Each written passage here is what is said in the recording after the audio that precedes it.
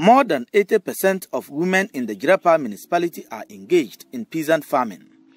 However, these women are unable to produce enough to cater for themselves and generate income due to erratic rainfall pattern and unfavorable land tenure system in the municipality. This has over the years compelled some women in the municipality to travel to the southern part of the country in search for non-existent and sometimes menial jobs.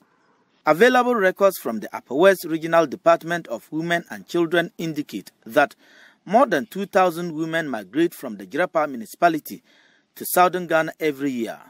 The report further indicates that majority of the women end up working as head porters, otherwise known as kayaye, under inhumane conditions.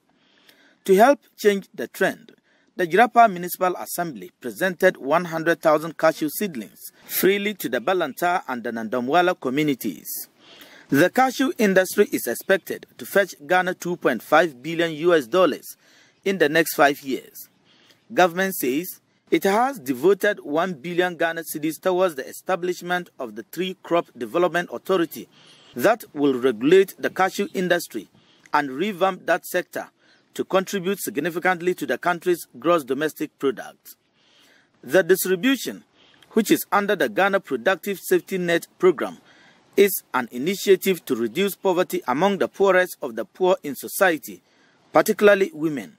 The municipal chief executive for Jirapa, Christian Bomanya Amadou, led the distribution exercise on a 15-hectare land at Balanta. I will want to use this opportunity to commend the chief and people of Balanta for their commitment to this project. Today, we are handing over the seedlings to them to be planted on a 15-hectare land. I know that the 70,000 seedlings cannot all be planted on this 15-hectare land.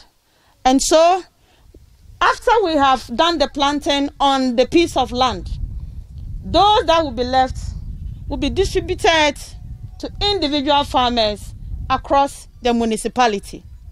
And I want to use this opportunity to appeal to my farmers that very soon, after planting, we'll be entering into the dry season.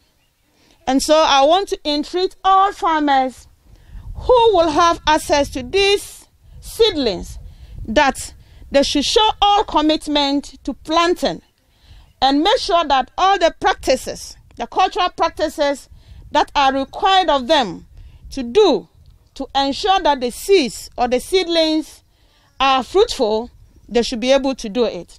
These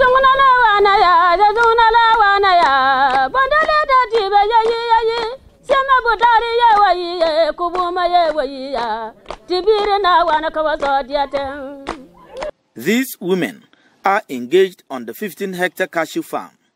Each of the over 100 women receive a daily wage of 12 Ghana cedis.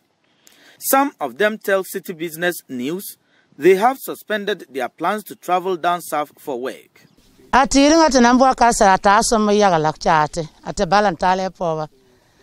Woni de mangila karapawa ga komase ati yetu cashew kawa kuba mine chati nga bana wa ka basalka nan wa ba to kula gara jonga na man tura ka ba wadda akoro sombo kara da fanfan cha adda kaya sia a erzo adda ziyar aduku tibini te serva enta asomla la kanya adjenga atiringa salwo ata somo anuku yelbare woni mo yin kara purgo halezu agasori kare mina gwate lok ya beto kombangwa kasian kwe tena melele agwatara kyo kulo bon yele za yiriche ke yona ayalanga na wana nka po be yire babalo gasuri nti asomona na wana onla la ka mina nyara.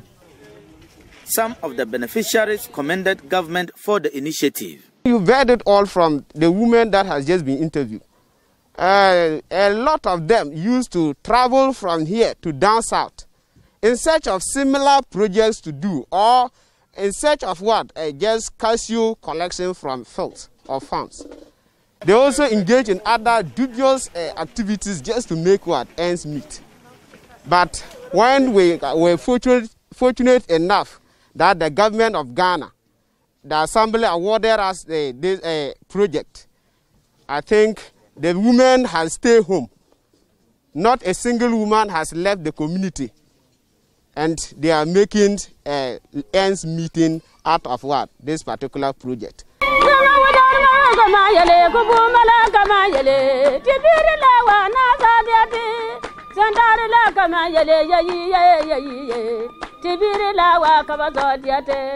Reporting from Balanta here in the Jirapa Municipality of the Upper West Region, my name is Latif Mahama, Citi News.